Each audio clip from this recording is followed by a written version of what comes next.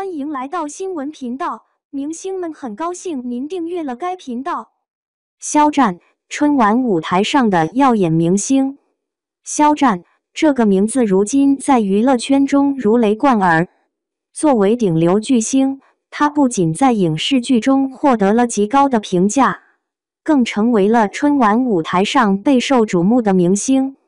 2024年的春晚，各大媒体纷纷爆出嘉宾阵容，而肖战的名字成为了焦点。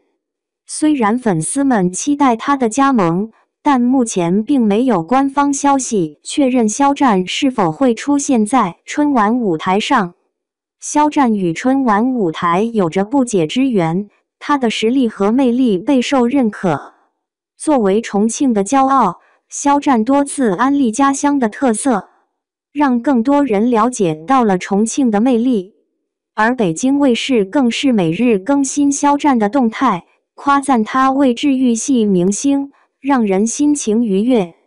尽管目前没有官方消息，但粉丝们对肖战在2024年春晚的表现充满期待。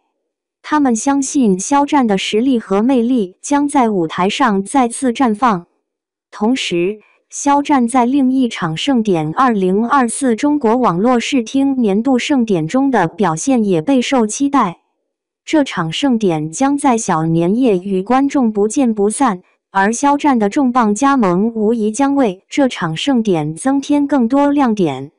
网上关于肖战有望加盟的消息传得沸沸扬扬，甚至还透露他将与杨幂、周深、张杰、毛不易等8大顶流一同参加联排。